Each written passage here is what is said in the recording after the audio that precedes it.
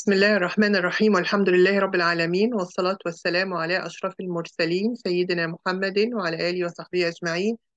من يهدي الله فهو المهتد ومن يضلل فلن تجد له وليا مرشدا. رب اشرح لي صدري ويسر لي أمري واحلل عقدة من لساني يفقه قولي. ربنا لا تزغ قلوبنا بعد إذ هديتنا وهب لنا من لدنك رحمة إنك أنت الوهاب. الحمد لله الذي هدانا لهذا وما كنا لنهتدي لولا أن هدانا الله. السلام عليكم ورحمة الله وبركاته. My dear children, my dear sisters, welcome back to the second lecture about the kinship ties, how to keep the good kinship ties. And we started last time with the bir al-walidain, or being dutiful to your parents. So actually we had homework last time about how you will treat the new thing that you are going to do to your parents.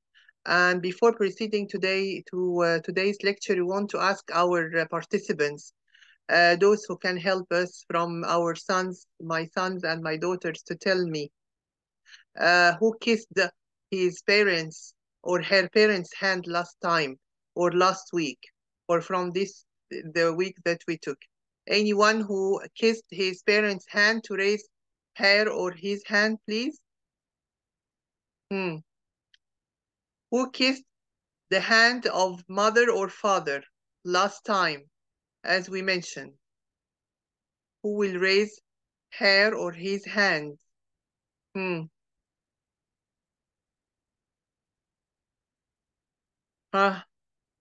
We have Alia, we have Karma and Lily. Ali and Amr, I think. Who kissed? Who kissed the parents? No kissing? Oh, yeah, we have Karma and Lily. Excellent. Excellent, Karma and Lily. And Yahya kissed the hands of mother or father or both. Excellent, Alia. Alia, she said, I give my mom a hug, but you have to kiss her also. Excellent. Karma and Lily and Yahya, they. Okay. Keziah, I held my dad's hand and told him I love him. Excellent. Excellent, Keziah. May Allah bless you. Who else? Alia, and kiss my mama. Excellent. Excellent. So who else? We have Ziad, we have Omar, we have, who else? We have Ali and Amr. No one kissed mama hand or baba hand last week or did good thing to them? Any good thing? Yes, excellent. I kissed my mom, excellent. Okay, who else? Who else kissed mama or baba or hugged him or her or brought something good or did something good for parents? Just to give him a clap. Who else? Okay, I wish that next time, inshallah, we have a lot of participants from my daughters and sons to tell me that they did do good things to mama and baba. Please, I just want more kissing and hugging to my parents, okay? Right, now we're going to start our lesson today. Remember our last lesson, we talked about how to be dutiful to your parents and what are the benefits of that coming from the rights of parents in the Sunnah and in the Quran, and many ayat and many hadiths from the Prophet ﷺ is insisting and is persuading us to be dutiful to our parents. Here, when we come to the religious or the Islamic law regarding the parents and their rights, we will find that the right of parents takes precedence over the rights of other human beings. And the right of the mother precedes the right of the father, as we mentioned in the hadith last time, that when the companion came to the Prophet ﷺ and he told him, who is a person that I obliged or I have to be with him or accompanying him, 3 times he told him, your mother, your mother, your mother, and in the 4th time he told him, your father. So we can see the right of the mother here Also, carrying out the rights of parents takes precedence over the voluntary prayers. Yani, if your mother wants something from you and you are in your voluntary prayers, which means you finish the obligatory one, you finish the Fajr or Asr or Dhuhr or Isha, and after that you want to pray extra prayers. If at that time your mama calls you, you have to immediately reply to her. You have to immediately. So anytime mama or baba is calling you, you have to immediately reply to them. And except if you are doing your voluntary prayer or your obligatory prayer. If you are doing your obligatory prayer, you can't, of course, stop the prayer. You have to finish it first and then respond to them. But if you are doing extra prayers or you're doing anything else, even reading Quran, even anything, and mama or baba is calling immediately, you have to go and to reply to them immediately. Also, for the son, it's obligatory for the son who is able to spend on the parents if they need that.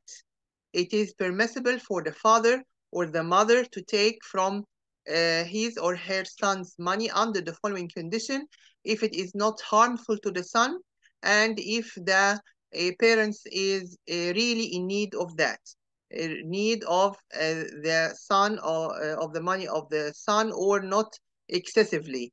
This is very important. The parents is responsibility of the son, that if they really in need of his help, or if it is something that he can do for them and it's not harming him. So this is very important to know that also this is from the responsibilities towards our parents, that if they need help and if they need to spend on them, this is our duty and our their right on us to do that. Also, it is obligatory to be kind to them, even if they are evildoers or disbelievers. Imagine, here our religion is telling us, if your mother or your father is not Muslim, also you have to be dutiful to them. You have to treat them kindly. And this is come in the Quran, Surah Luqman. Allah subhanahu wa ta'ala is saying, Bismillah ar-Rahman ar-Rahim, وَإِن جَاهَدَاكَ عَلَىٰ أَن تُشْرِكَ بِي مَا لَيْسَ لَكَ بِهِ عِلْمٌ فَلَا تُطِعْهُمَا وَصَاحِبْهُمَا فِي الدُّنْيَا مَعْرُوفًا وَاتَّبِعْ سَبِيلَ مَنْ أَنَابَ إِلَيَّ ثُمَّ إِلَيَّ مَرْجِعُكُمْ فَأُنَبِّئُكُم بِمَا كُنتُمْ تَعْمَلُونَ. Allah subhanahu wa ta'ala in this ayah is saying, but if they pressure you to associate with me what you have no knowledge of, don't obey them. This is only the aspect that no obeying for the parents if they are disbelievers and want their son or daughter to take them to their direction. So you will not obey, but still keep their company in this world courteously and follow the way of those who turn to me in devotion. Then to me you will all return, and then I will inform you of what you used to do. Allah is saying that all of you will return, and is ordering that those who have disbelievers' parents even to treat them kindly. And this is very important, because actually treating them kindly, it could be a way of da'wah, a way of invitation, that they will enter Islam after that, when they see that their son or their daughter, although that they are Muslims and not on the same religion, but still they are treating them kindly. So this is very important, and something which makes them may think why we become Muslim like our children. Now we're going to take the second part of how to be rights of parents, is the avoidance of ingratitude towards them. So when we spoke about rights of parents, we mentioned the first thing is to be dutiful to them. This is the second division of rights of parents, is to avoid their ingratitude. Because actually, you will, as we mentioned, that we will have a lot of benefits from being dutiful to them. So a lot of sins will be upon you if you're going to be in gratitude to your parents. The Prophet ﷺ said in the hadith, should I not inform you about the gravest of the major sin? The gravest sin, associating anyone with Allah. This is number one. And number two, disobedience to parents. And number three, saying falsehood, or saying something which is not true, or lying. So this is from the gravest major sins. The gravest major sins. Number one, associating with Allah, another God, or disobedience. Number two, disobedience to parents. And thirdly, saying falsehood. Okay, so we can see here disobedience to parents is coming from the gravest major sins that can happen or can be committed.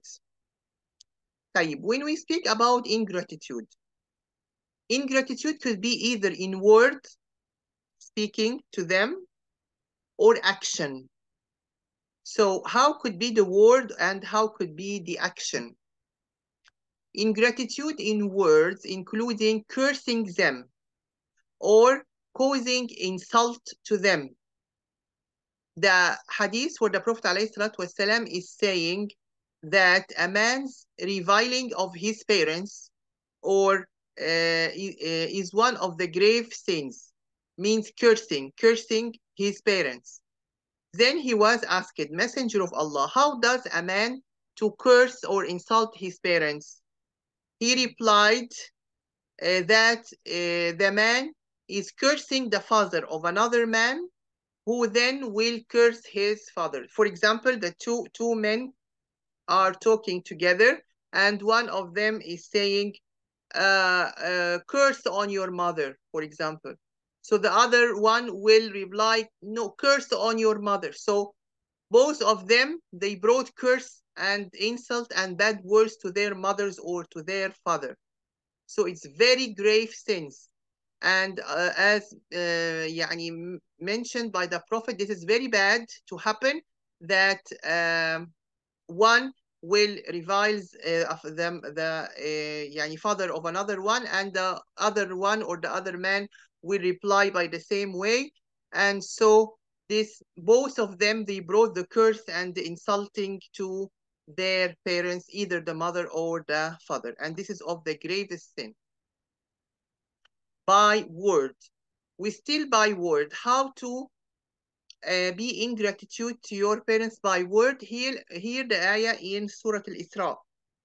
Allah subhanahu wa ta'ala is mentioning, Bismillah ar-Rahman ar-Rahim, وَقَضَى رَبُّكَ أَلَّا تَعْبُدُوا إِلَّا إِيَّاهُ وَبِالْوَالِدَيْنِ إِحْسَانًا إما يبلغن عندك الكبر أحدهما أو كلاهما فلا تقل لهما أف ولا تنهرهما وقل لهما قولا كريما. For your Lord has decreed that you worship none but him and honor your parents. If one or both of them reach old age in your care, never say to them even oof, nor yell at them. Rather address them respectfully. So here we can see that if you raising the voice is a much higher than saying oof. If you just say oof, this will be sins. The increasing sins on yourself. So imagine if you're going to yell to your parents or to raise your voice on them, how it could be a lot of sins you will have and considered to be from the ingratitude. So we have to take care about raising our voice on our parents. Now we'll come to the actions. How the actions, what I do by my hand, how I do by my movements, all this moving, how I will be like that actions, looking at them sharply or angrily. Could be from the ingratitude. Preferring others over them. This is also from the ingratitude that that one of the children come and tell his mother, you see, this lady is better than you. She's doing so and so, and you are not doing. She's doing like that for her sons or for her children, but you are not doing.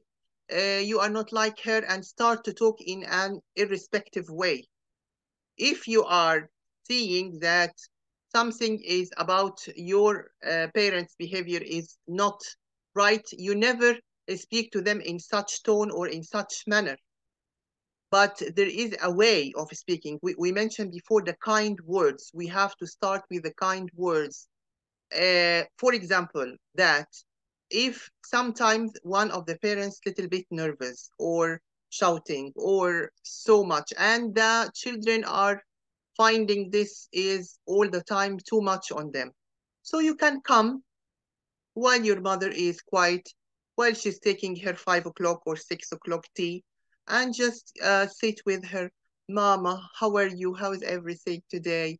As we mentioned last time, tell her about herself. How the day with you? What happened when we were at school? And tell me about. And then at the end of the conversation, you can tell her, Mama, please, if you want anything from us, please don't shout. Please try to talk to us so we will obey, you will do everything you want, like that.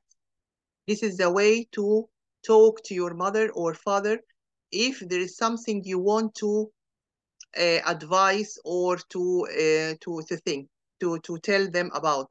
But don't come to shout and say, you cannot do that. Look at this lady, how she's treating her children. You must be like her. You must like.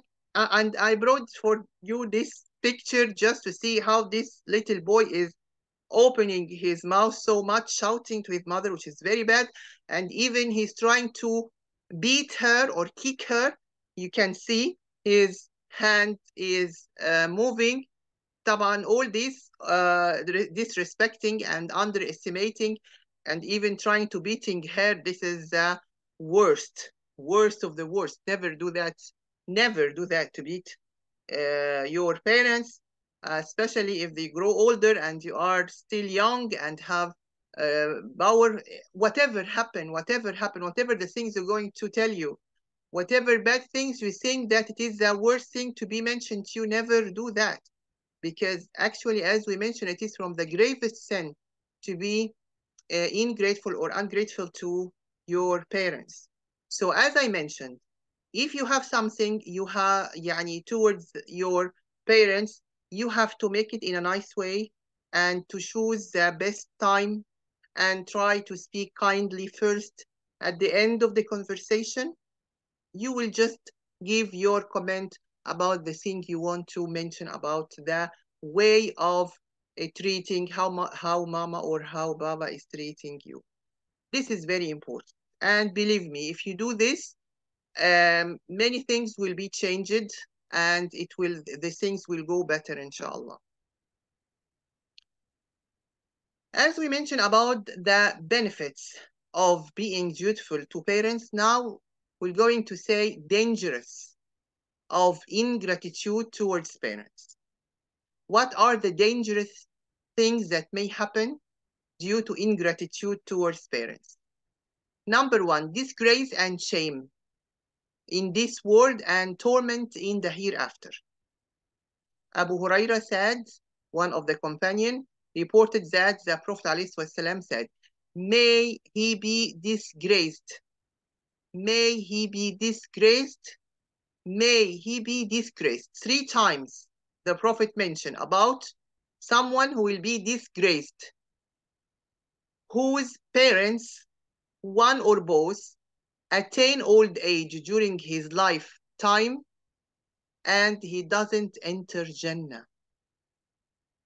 He mentioned that he will be loser, who will be disgraceful, that he will have one of his parents during their old age alive with him, and they, by being dutiful to them, he couldn't be dutiful to them or take hasanat or take their dua or good deeds from them because he didn't enter the Jannah. So, which give us the conclusion that he was not good to his parents. That's why he doesn't enter the Jannah. This one, the Prophet mentioned about him that he will be the disgraced and be loser, that he will not enter the Jannah means that he will be punished in the hellfire, of course. Number two, God's wrath, Allah subhanahu wa ta'ala, the anger and the wrath and the displeasure on the disobedient to his parents. Remember that we mentioned in the benefits of the one who is dutiful to his parents that from its benefits that Allah pleasure. If you want Allah to be pleased with you, make your parents pleased, make them smile. So this is the reverse. Allah subhanahu wa ta'ala wrath and Allah subhanahu wa ta'ala anger and Allah subhanahu wa ta'ala curse will be on that who will displease his parents. In the hadith also, the Prophet ﷺ mentioned Allah pleasure result from the parents' pleasure. And Allah displeasure results from the parents' displeasure. So if you want to be Allah displeased with you, so you are the one to choose. Number three, also from the dangers of ingratitude towards parents is deprivation of God's sight on the day of resurrection and entry into heaven. It was narrated that the Prophet ﷺ mentioned, there are three at whom Allah will not look to them on the day of resurrection. And one of them was one who disobey his parents. The one who disobey his parents, Allah will not look at him. And when we say Allah will not look at him, he will be ignored. He will be ignored at that day, where that day all of us will be in need of Allah's pleasure on us in order to let us enter the Jannah. Number four, from the dangers of ingratitude towards parents is a form of cutting the ties of kinship, which leads to the descent of punishment and affliction. The parents is considered one of the kinship, and when you cut these ties, there is a specific also type of punishment will be fall on the people who are cutting their kinship ties. And this is mentioned in the hadith by the Prophet ﷺ. He mentioned there is no sin more deserving that Allah hastened the punishment in this world, in addition to what it stored up for him in the hereafter, than injustice and severing the ties of kinship or cutting the ties of kinship. So here the Prophet ﷺ mentioned that from the sins or grave sins that Allah subhanahu wa ta'ala make for it two punishments, one in the life and one in the hereafter. The injustice, the one who is wrongdoers to others and transgressing others. And the second is those who are cutting their kinship ties. They will be punished in their life and also will be punished when they will return to Allah subhanahu wa ta'ala on the day of judgment.